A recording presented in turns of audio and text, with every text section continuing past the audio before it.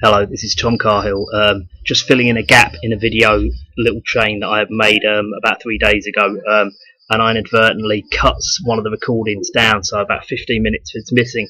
It's a narration with an introduction of an article written by SOTT.net, and it's about Thomas Sheridan, and it's by Joe Quinn, with 2 N's on the end, and Niall, Niall Bradley. So that's Joe Quinn and Niall Bradley, and this was published on Sunday the 19th of August 2012. So I'm just filling in the gap. This bit's missing. From internet troll to psychopathy expert, the Con-Artistry of Thomas Sheridan. Compared to say 10 years ago, a lot of people today are aware of and talking about psychopaths. On the one hand, this is encouraging, but on the other, it's a little troubling.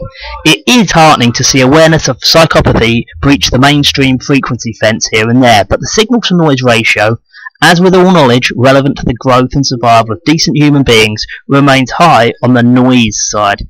We see ridiculous studies in the news portraying psychopaths as curable, and that was a link, portraying psychopaths as curable, and links making the rounds about how not having a Facebook account, emphasis on not, may indicate that someone is a psychopath.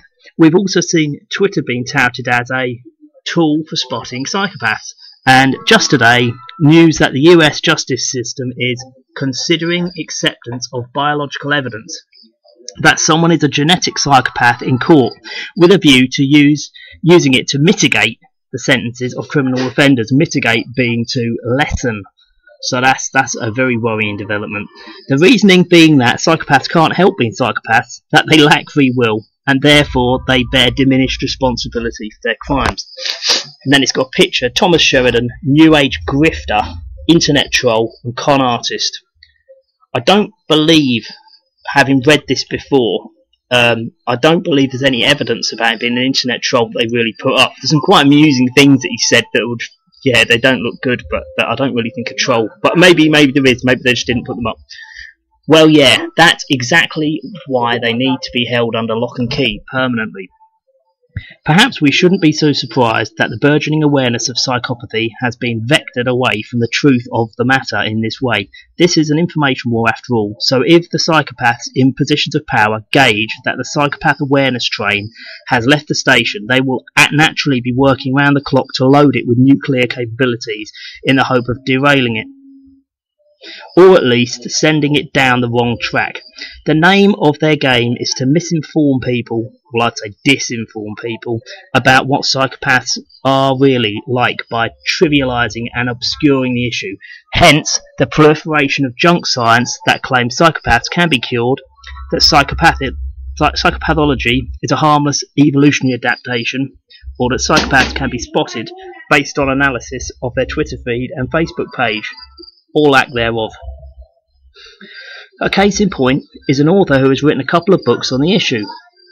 When Irish artist Thomas Sheridan published Puzzling People, The Labyrinth of the Psychopath in 2011, that's Puzzling People, The Labyrinth of the Psychopath in 2011, we initially felt that, overall, Sheridan had done a decent job of synthesising the available information on psychopathy, which is largely walled in by academic jargon, and put it together for a wider audience. 4 of his 5 core characteristics of a psychopath were sound, except for high testosterone. There is no correlation between psychopathy and baseline testosterone, but we had reservations about some of the secondary characteristics he listed as markers for psychopathy, and worried that they tended towards spotting the psychopath based on visual cues, such as being able to read the condition in someone's eyes. Those of you who've read Dr. Robert Hare's Without Conscience will remember that the best psychotherapists are fooled from time to time, even when they practically have a clipboard in front of them with a patient's history that is stamped probable psychopath. Yet here was Thomas Sheridan, a new author on psychopathology, stating with absolute certainty in a book that provided no citations that, and this is a quote, When one becomes skilled in recognizing these traits and pathologies, psychopath spotting becomes relatively straightforward. Page 10. Now that is an absolutely fucking outrageous statement. It's nothing straightforward at all, because that's why it's nonsense. Really, that certainly hasn't been our experience.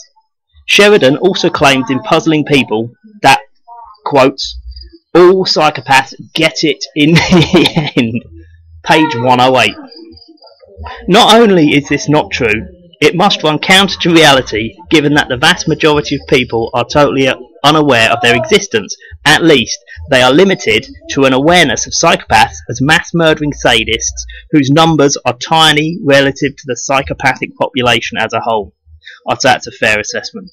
Our research actually puts their numbers at around 6% of the global population, and that may even be conservative. I might as well just say here that bit there, all this stuff about there being fucking loads of them, it's obviously bollocks, because it waters the whole thing down. So I'm a bit suspicious of this bit, because the whole thing is, it's like, if all these people are psychopaths, then it's pretty much a normal state of affairs, isn't it? You can't really say it's exceptional if 6% of people are. I mean, that's more than 1 in 20. That's fucking loads of people. And if it ran in families, then, Anyway, sorry. Our research actually puts the number at around 6% of the global population, and that may even be conservative. So the overwhelming majority of the planet's 420 million psychopaths live from cradle to grave undetected, leaving a swathe of emotional, social and financial destruction in their path.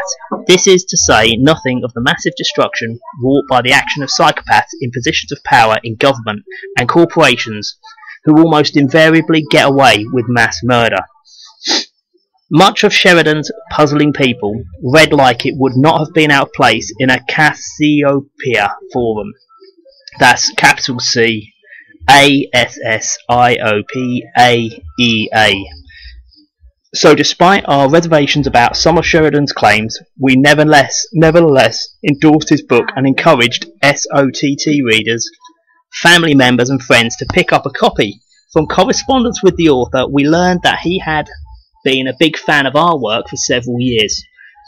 He has also been a member of our forum since 2009, when he introduced himself as Transsociopathica, demonic sociopath entity disorder.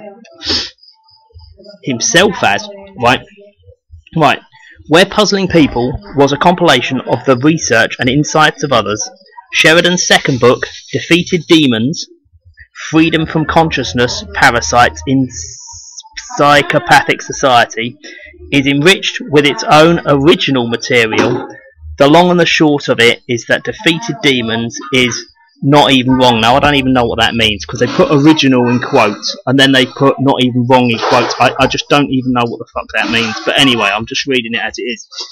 In a section called The Self-Raised Predator, page 24, Sheridan proclaims that the fact that psychopaths are born into this world is, in quotations, propaganda by the pathologically driven, genetics-obsessed, elitist faction that psychopathy is, in quotes, all in the genes, ... a myth peddled by prescription-happy psychiatrists, ... and creating enormous anxiety among ordinary people, end of quotes.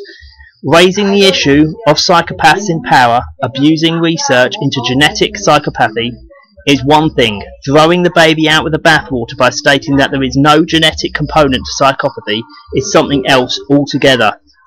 Whether or not Sheridan realised it, by doing so he discarded the core problem of psychopathy altogether. By definition, psychopaths are born, not made. According to all of the psychiatrists and psychologists that have spent years researching the topic, and psychopaths themselves, psychopathy is not an acquired mental illness that can be fixed. If there's no genetic component to the psychopathic spectrum, and they're not born, then where does Sheridan think they come from? His answer is as surprising as it is ignorant. On the other hand, there is plenty of research which shows the reverse to be true, that psychopaths just seemingly arrive out of nowhere as a kind of predatory savant in amongst a family of perfectly compassionate and normal individuals. ... We make the brain we need in life. End of quotes. Defeated Demons, page 45 to 47. I don't see how that quote, 3 lines, not even 2.5 lines, has lasted like more than 3 pages. Doesn't make sense. But anyway, that's what, 45 to 47. Oh, maybe yes, a ... explains that. Sorry. Another quote. Just seemingly arrive out of nowhere. End of quotes. Is that meant to be a serious argument? Psychopaths just appear, kind of like the Big Bang or God maybe. Sheridan rightfully decries the corruption of science and the exclusion of consciousness from the study of cognitive science, but in attempting to fill in the gaps he makes fatal errors by applying neuroplasticity and the developmental potential of normal people to the case of psychopaths. Psychopaths are hardwired to embody the predatory savant, meaning that their predatory consciousness fits their genetic blueprint. Neuroplasticity does not apply to psychopaths.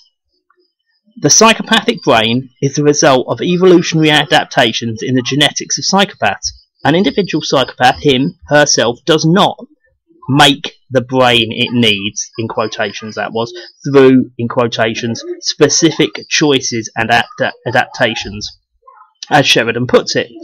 Beware of anyone with absolute certainty that psychopaths can be spotted. Pathological symptoms and behaviours can be seen and called out for what they are, but they may yet be the learned strategies of a normal person who has been induced into believing that it is the only way to survive growing up in a pathological world. We cannot emphasise enough that some of the most pathological people we have come across have the most normal mask of sanity you can conceive of. They don't physically hurt anybody, they don't look at you funny, they barely even raise their voice in anger.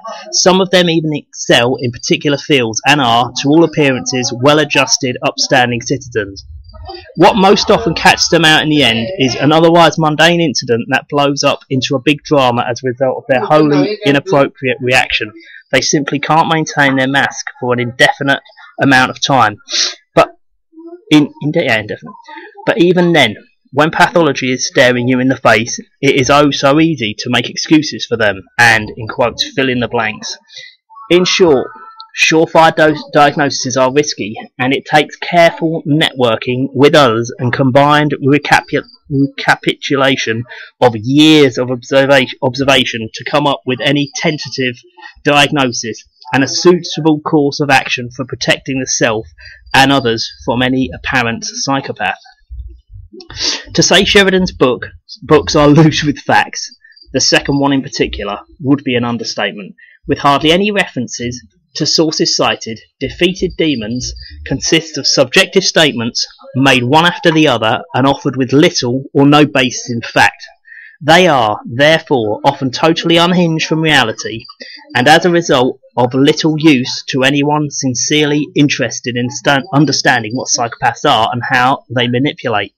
In fact, such subjective and ill-informed pronouncements are a danger to anyone attempting to understand this most important of topics. Wrong data is worse than no data at all. Like the above aforementioned nonsense about using social media platforms as tools for singling out psychopaths, Sheridan's criteria for spotting psychopaths are often superficial and glib, including his assertion that psychopaths can be spotted by their eccentric music collections. In quotes, a genuine psychopath will have the most bizarre music collections, everything from Doris Day to death metal, where there will be no consistency based on actual emotional style. To the psychopath, music, merely serves as potential props to manipulate others, bespoke tastes for their bespoke personas. Defeated Demons, page 96. Sheridan has also claimed that psychopaths can be identified by a ring finger being longer than an index finger, a receding hairline, heavy growth of facial and body hair, acne, and high cheekbones with a low brow ridge. The low brow ridge is an actual fact because of the undeveloped frontal lobe, the psychopathic sloping, frontal part of her head there, like Tony Blair. This is precisely the kind of deluded racist eugenicist approach taken by the Nazis. What's wrong with Nazis? And the modern day ruling elite. Strangely enough, as noted above, in his second book, Sheridan rails against the idea that it is all in the genes, as propaganda by the pathologically driven, genetics-obsessed elitist faction.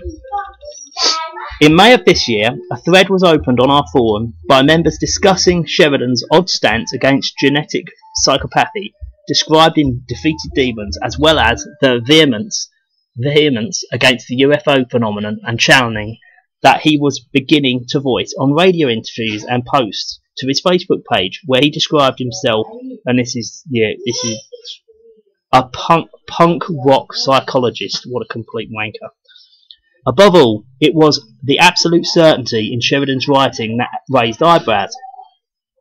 Sheridan's vitriolic stance against channeling as work of the devil is particularly interesting. There are numerous instances in history of science where the great minds we eulogise today made discoveries via unorthodox inspiration.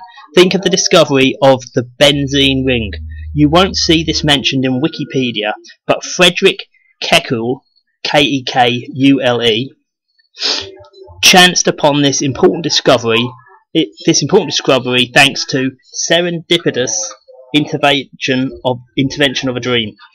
The extraordinary Hindu Ramanujan, one of the world's greatest mathematicians, lived at the turn of the 20th century.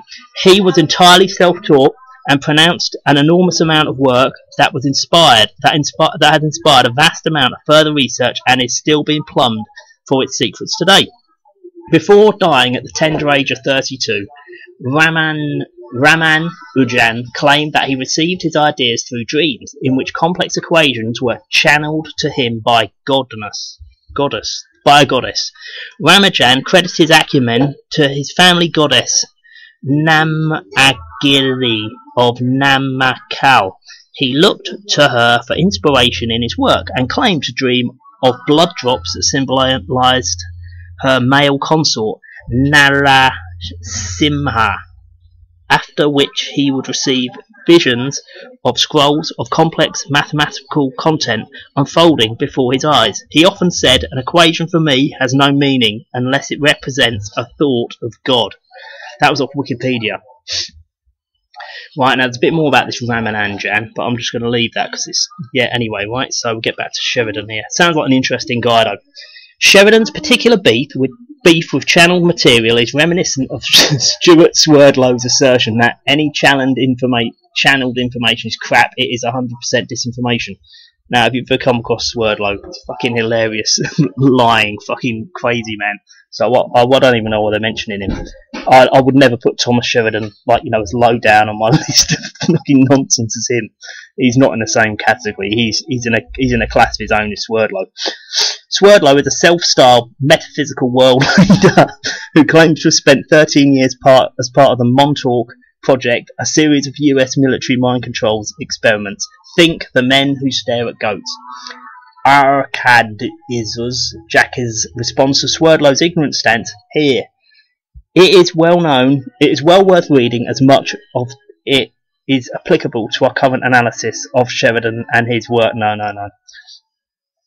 Apparently incensed at what our network of readers was piecing together about Sheridan's contradictory beliefs, questionable past behaviour and lewd suggestions on his Facebook page, Sheridan brought out the tired old cult of accusation against SOTT.net and launched into a 3-day expletive-laden rant against us through his Facebook page. Here are a few examples. Thomas Sheridan, this is off his Facebook page, this is. Reading the message board reminds me of a time I once saw 2 homeless people having sex on an old mattress in a New York back alley. It was funny, sad, disgusting, and strangely compelling at the same time. Sheridan referring to the CASS, that CASS forum, to his devotees on Facebook. Another one. Fuck off, Humberto, and stop polluting my wall with this crazy cult shit. Do something useful, like get a pizza and a beer. Get me a pizza and beer. This woman does nothing but add hominin attacks when you read that board. Get your head out of your ass. Just go and fucking leave, or stay and become a fucking man. Yeah, I think that's a bit of gratuitous use of the word fuck there. It doesn't sort of roll off quite right, did it? Thomas Sheridan replying to someone who asked him to be more reasonable about SOTT.net. Apparently, if you say on Sheridan's Facebook page, if you stay on Sheridan's Facebook page, you'll become a fucking man. Any takers? Thomas Sheridan. I declare war on the Cassopians. That's that Cassopia. Cassopians. Come and get me, bitches. Now, again, it's sort of childish because he's a grown man and he shouldn't be speaking like that, should he? Thomas Sheridan declaring war on Cass.org because Cass 4 members question some aspects of his book. Thomas Sheridan. I predict that I will go down and the one person she should have never picked on. As the one person she should never have picked on. No, it said, and the one person picked on, yeah. I am from the ghetto. I have survived UFV car bombs and lived on the streets of New York. I am not some poncy new age head who can't fight. They are playing a whole new league now, ... Thomas Sheridan referring to Laura and exhibiting the typical psychopathic trait of grandiosity. That's quite funny. This last image is rather funny in that Sheridan tries to promote himself as living in the ghetto, the north side of Dublin, Ireland, and having survived car bombs. He unfortunately misspells the acronym UVF as UFV. Here, he is referring to a car bomb in Dublin in 1974 by the UVF, the Ulster Volunteer Force. That's pro-British. Anyway, that killed 26 people, but apparently not Thomas Sheridan, because as an 8-year-old boy at the time, he was probably sitting in his house miles away. This is a typical trait of a psychopath, where they will always place themselves at the centre of dramatic events in order to impress people and thereby more easily manipulate them. We will allow for the fact, however, that Sheridan may have lived on the streets of New York, although it was most likely to have been in a cardboard box and not in a Wall Street bank, as he likes to claim. As an aside, this is the common modus operandi of people who have spontaneously decided to attack our work, so it's nothing new for us, and we don't generally pass comment on it publicly. We have covered this ground time and time again, so if you are unaware of the background to cult accusations made against us, I don't know what that means, and would like to get up to speed, you can visit Cassiopeia-cult.com. That's CASSIOPAEA-cult.com, where you'll find detailed chronological accounts and documents and testimonies. It's interesting that Sheridan has had a number of blogs and websites in the past, only one of which appears to remain live. One of his main websites was apparently removed in the last few days. Sheridan also set up his own forum, Psychopath Free, ostensibly as a venue for helping victims of psychopaths. He also appears to have removed his Facebook page, but not before bragging about having a separate fake Facebook profile under the pseudonym of Fontaine Excelsior de Blanchard III, lined with sexual innuendo and sexist slurs. Sheridan apparently held court there until summer 2011 for a harem of female worshippers. Meanwhile, he appears to have used his real Facebook page to attract victims of psychopaths, again, predominantly female. In quotes, "I'm going to reach millions of people with my work. The whole world is waiting for me." Thomas Sheridan's Facebook page. We had been hoping against hope that Sheridan would come round and really grok psychopathology. But his recent behaviour, coupled with information sent to us anonymously about his checkered past, has left us with little choice but to share our findings with the public. We wonder how, if Sheridan were to use his own criteria for spotting a psychopath, he might diagnose someone writing this kind of trash on public forums. This is him again, apparently, allegedly. "I am sexy, good-looking, talented and creative, beautiful, gifted, Irish Catholic by baptism." He spelled Catholic with a small c. Catholic boy with a big acrobatic dick and a heart of gold. I will not repeat in capitals, colons, in capitals, will not say sorry for this. This is me, this is my life, and that's that. One of many similar posts by Thomas Sheridan, KFUZZ box at tinet.ie, so that's kfuzzbox at tinet.ie on a Google Groups board. See this link for another link for the full extent of Sheridan's pathology. And here's the counsellor of victims of psychopaths, a majority of whom are women, holding forth on women. The first thing I think about when I see a woman is fucking her. I admire a woman as much for vagina and tits as I do for her brain, if not more. I love putting my dick inside a woman, liberated or not. My knob can't tell the difference. I have decided that my cock has more credibility than my brain, and is therefore more worthy of respect. You often hear the expression, think with your mind and not with your dick. Well, I think it's a pile of Protestant rubbish. And I'm a Catholic, so to hell with that. My New Year's resolution is to only think with my cock and ignore my mind. No, I think that's hilarious. Right, but anyway, there's another one down here. Oh no, where? Yeah, I've got loads of women waiting in the wings. It's an endless supply of babes in Unky World. UNKIWRLD with a capital U. And besides, they always come back to me in the end. Boston Kates need me to care for her so she doesn't fall in with the wrong crowd and get pregnant or start taking drugs. She's a good kid and all she needs is love and understanding and my hand up her skirt. Right, so that's basically Thomas Sheridan. I've done more of these. Hopefully you'll be able to stay and listen to the other ones.